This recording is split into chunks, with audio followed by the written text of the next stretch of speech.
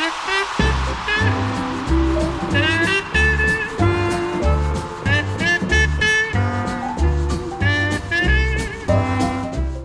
Dustin Tibbetts here, financial advisor with jazzWealth Managers. How's it going today?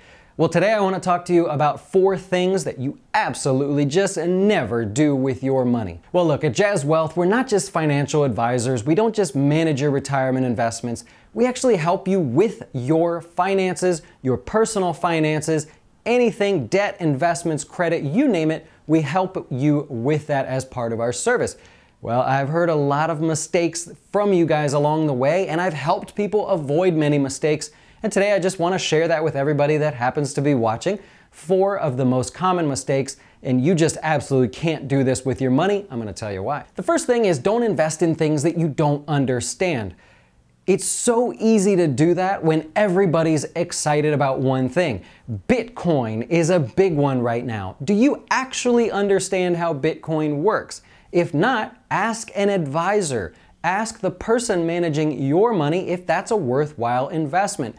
Index funds are another one. Most people don't know exactly what an index fund is. So if you don't know, be sure to get help or find out exactly how things work before you invest in something. Another one that I get all the time is the 25% growth mutual funds, 25% global funds, 25%, 25%. I think you know where I'm going with this.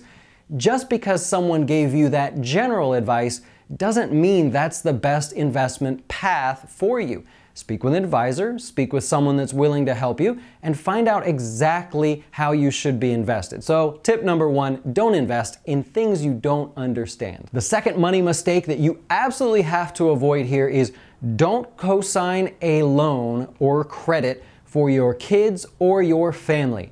Here's the thing, we trust our families with our lives, not our money. That has to just stay in stone like that forever. Here's the thing, if someone needs a cosigner on a loan or for some credit, then that means they didn't do enough research to understand how credit and how finances work. You don't actually need a cosigner all the time, and even if there were something you were applying for that you needed a cosigner for, there are ways to build your credit or repair your credit without getting a cosigner. So you don't need a family member coming to you saying, please cosign for me. If that's the case, you tell them, do some more research, figure out how credit works, and go that route, because you don't need a cosigner for every little credit thing on this planet. The third thing that you absolutely should never do with your money is take a loan from a 401k.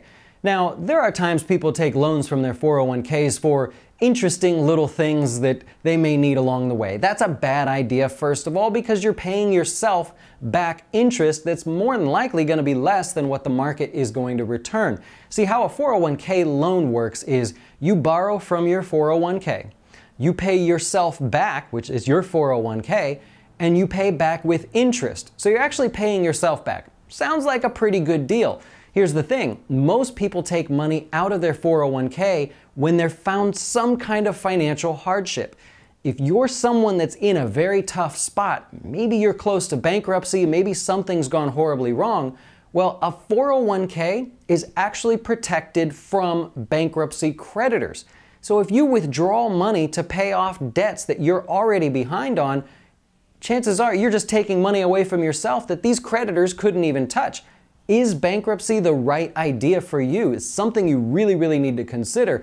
But taking a loan from your 401k, you're just hurting yourself, right? It's protected from bankruptcy creditors again, so really, really think, twice about that. You know what's not protected from bankruptcy creditors and is our 4th tip of something you should never do with your money?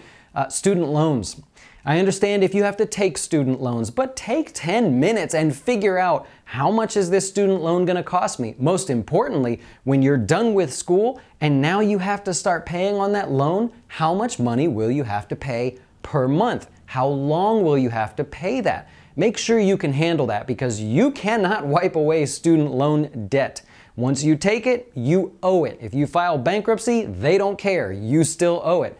So be sure that you understand how student loan debt works and make sure you can afford those payments. Do not get behind on your student loan debts. There is almost nothing I can do to help you at that point. Well, hey, do you want retirement investing help, someone to manage your retirement investments, but in addition, help with personal finance, like some of the things that we've talked about today? Well, that's jazzWealth. That's what we're trying to do. If we can invest your retirement and keep you personally, financially secure, then that means the most to us. We know we'll get you here faster than if you made the mistakes along the way. So feel free to check us out. Leave me a comment if you've actually made any of these mistakes. I have a feeling some of you have, and I hope to talk to you soon. Well, I hope you liked that video, and if so, then there may be another one up there that you're interested in.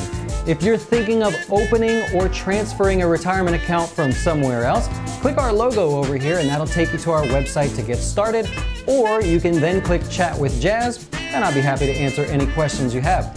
Thanks for watching, and I hope to talk to you soon.